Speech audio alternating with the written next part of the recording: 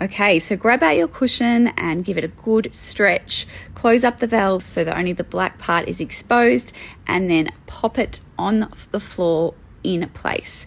Using a smart pump, you just double click and then begin inflating. It's a really good idea to inflate it in place on the floor so that it fills the space properly, which is why we recommend a pump.